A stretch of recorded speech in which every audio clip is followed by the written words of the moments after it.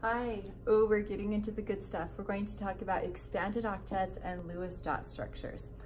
All right, now there are not a ton of compounds. I mean, relative to all of the compounds that we have, especially when you're looking at molecular compounds, there are not a lot of expanded octets.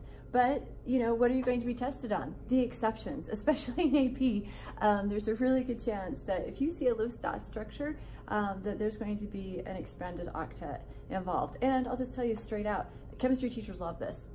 So let's talk about expanded octets. First thing that I want to show you, only our nonmetals that are in period 3 or greater will expand. So there's really not a lot of elements that can expand their octets. So check this out. Here's my period 3, and if we're looking at nonmetals, it's kind of this yellow color right here and the blue. You're only looking from phosphorus, this little pie shape. Those are the elements that can expand. Your group, or excuse me, your period 2, so carbon, nitrogen, oxygen, fluorine, those cannot expand. Those can never expand. It's only this small group right there that can expand. So with that in mind, I have a few little notes for you. So as you're doing expanded octet, some rules to remember. So first, only elements in period 3 and greater, so down, they're the only ones that can expand. Next, only the central atom expands. The substituent atoms, the atoms that are attached to the central atom, they will always have an octet. So you give them exactly what they need to make an octet, and the element that takes the hit is the central atom, that will expand. Now, what do I mean by expanding? So we have the octet, 8 electrons around that central atom. Expanding means that central atom can either have 10 or 12. You'll never have more than that, and you won't have an odd number. So you can either expand to 12 electrons or 10 electrons. And lastly, use expansion as a last resort. Remember the hierarchy, the overview of how you do Lewis dot structures. Number 1, you always try and just share electrons using an octet. If that doesn't work, then you look for a coordinate covalent bond so that you can maintain the octet. And if you still cannot do a Lewis dot structure with a coordinate covalent, then last resort, you expand that central atom to either 10 or 12 electrons. So let's do some practice. Now these first two that I've put up here, the boron trifluoride and the boron hydroxide, these are exceptions. They are exceptions to the octet rule. They don't expand, they actually have less, they have 6. So I wanted to show this to you. Boron has 3 valence electrons, so it will share 1 electron with each of the fluorine atoms, like that. So let's look at the fluorine. Great, 2, 4, 6, 8. They all have an octet, but the boron only senses 2, 4, 6. The boron hydroxide, same thing, is going to share an electron with an oxygen, which shares with the hydrogen, and it will do that 3 times. So every oxygen looks great. It senses 2, 4, 6, 8. The hydrogen has its 2, but look at the boron, 2, 4, 6. So you do have an exception to the octet rule where there's fewer than 8 valence electrons, and boron would be an example of that. Okay, so I wanted to be sure to show you the exception. Now, let's look at expanding. And I was very purposeful on how I chose these two. Let's start with the xenon tetrafluoride. Kind of interesting, xenon tetrafluoride, at least when my youngest was born, she was premature. You can use xenon tetrafluoride to help little babies, premature babies, their little lungs develop. Not sure the mechanism, how that works, but kind of interesting. Who thought, let's give babies xenon tetrafluoride, maybe they'll breathe better. Amazing. Okay, xenon, oh, we've got 8 valence electrons. That's already a full octet. So I looked at this to try and add 4 fluorine to it. There's no way that I can share with that xenon and maintain 8. No way, because it already has an octet. So then I go to my second idea, well, could I use a coordinate covalent bond? And the answer is no, because if I shared a pair of electrons with that fluorine, it would sense 2, 4, 6, 8, 9. And remember, the atoms that are attached to the central atom will always have an octet. So it's not going to expand to a 9. That means we've got to expand. So I'm going to share 4 electrons, 1 with each of our 4 fluorines. So let's share 1 electron with fluorine. So when we share that 1 electron, the fluorine still has its 3 lone pairs, and it will sense 2, 4, 6, 8. Great. Then we have our second fluorine, third fluorine, and the 4th fluorine. Okay, so all the fluorines are good. They've got their octet. Let's check the xenon. It senses 2, 4, 6, 8, 10, 12. Okay, we fit within our parameters. Remember, xenon is going to be in period, let's see, 3, 4, 5, the 5th period. So we know it can expand. The substituent atoms have their octet, and the xenon can expand to a 10 or a 12. This one expanded to a 12, so we're good. Now, compared to this, we're going to do xenon tetraoxide. So let's do our xenon in the center again. We've got our 8 valence electrons. Okay, there's no way I can do regular sharing in order to, with a noble gas, for it to maintain that 8.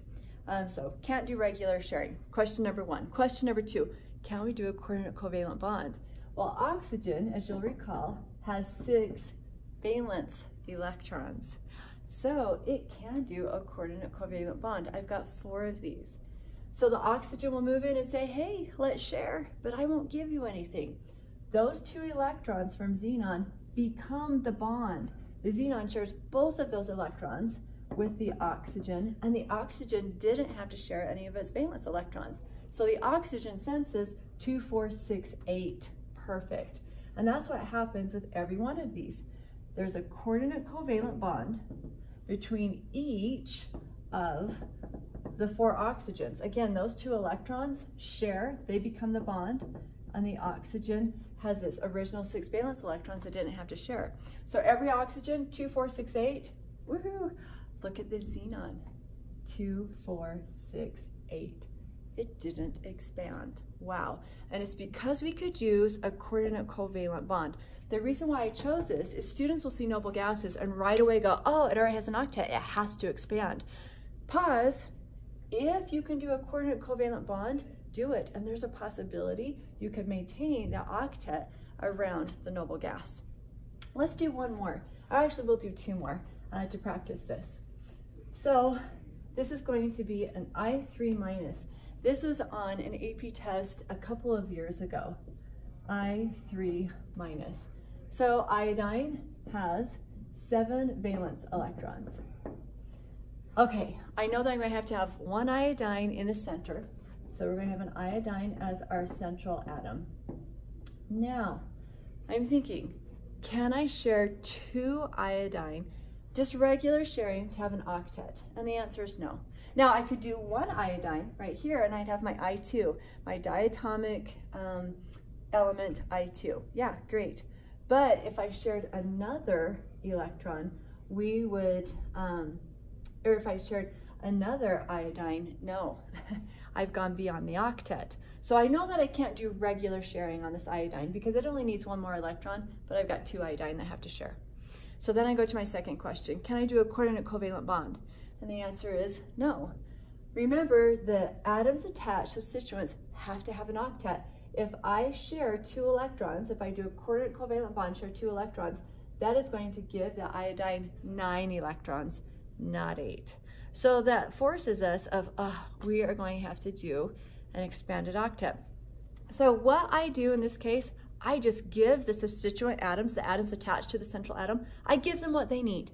So I know 1 iodine, I'll put it here, 1 iodine needs 1 electron. So I'm going to share 1 electron here. I had 1 left over. So actually, I don't want to confuse you. Let me do that again. So here we have our iodine. Let's share 1 electron. Okay, that iodine is good to go.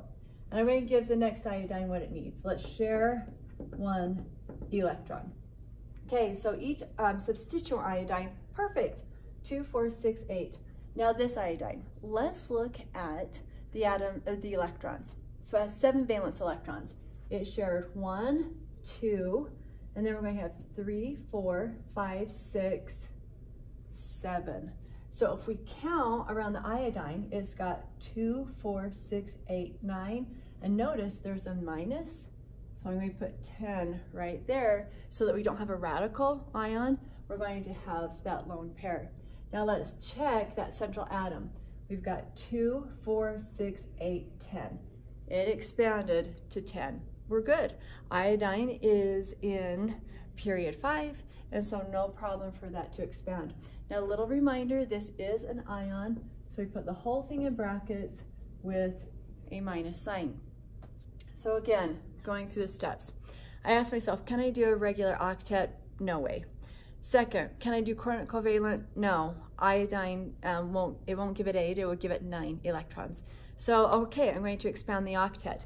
Give the substituents what they need, and then you work out that central atom. So I figured out I shared 2 electrons, I had 5 more electrons, added that negative, and wow, it expanded to 10. It was perfect. Let's do one more. We're going to do a sulfur tetrafluoride. Sulfur tetrafluoride. Sulfur will be my central atom, fewest electrons, and I've only got 1 of it. And I have 4 fluorines that we have to share. So first thing I think is, okay, sulfur, 6 valence electrons, it only needs 2 more electrons. That means it only needs 2 fluorine, but we've got 4 fluorine. So that tells me I'm not going to be able to do a regular octet.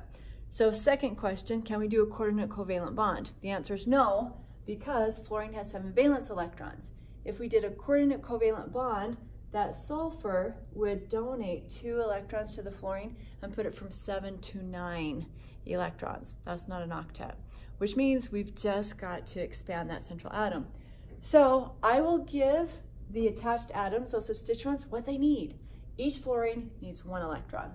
So let's go fluorine, fluorine, fluorine. Now, if you're concerned about how I'm drawing shapes, look at the video on VSEPR, the valence shell electron pair repulsion, and it talks about shapes. If you're not sure how to draw the shape, don't worry about it. You're not being graded on shapes when you're doing Lewis dot structures. If you're doing VSEPR, you'll be graded on shapes. So don't stress on that. You'll learn how to draw the shapes. Okay, so each fluorine, fabulous. It is going to sense 8 electrons, and I set it up that way. I shared 1 electron with each fluorine, so it would sense 2, 4, 6, 8. Okay, now let's look at the central atom, the sulfur. So it shared 1, 2, 3, 4. There's 6 valence electrons, so there's 5, 6. So we took care of all the valence electrons. Now let's check the sulfur. What does it sense? It senses 2, 4, 6, 8, 10. So it expanded to an octet of 10. Okay, so there's a couple of examples. If you feel like you need to see some more examples, I have another video, just examples of expanded octet. Okay, you're doing good. Follow the steps. Remember those rules. You can do it. You'll be great. Thanks.